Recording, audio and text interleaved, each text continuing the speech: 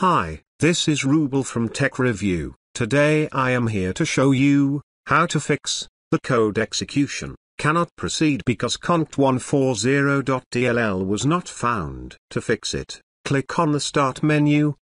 Type Control. After appearing the Control panel, click on it. Under the program, click on Uninstall a program. Now find a program, which name is Microsoft Visual C++ 2015 to 2019 Redistributable 64 and x86. Double-click on it. Click on Yes. Click on Uninstall. Click on Close. Now it's time to uninstall x86. Double-click on it. Click on Yes. Click on Uninstall. Click on Close. Now restart the computer.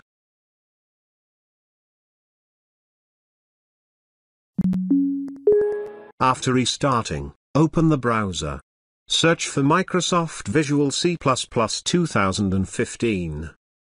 Open the first link. Click on Download. Give a check mark besides on the file name. After clicking on the next, two files will be downloaded. After downloading the files, go to the downloaded folder. We need to install both file. To install both file, double-click on each file, accept the terms and condition, by giving a check mark here. Click on Install. Click on Yes. Click on Close. In the same processes you can install another one. After finishing the installation, restart the computer.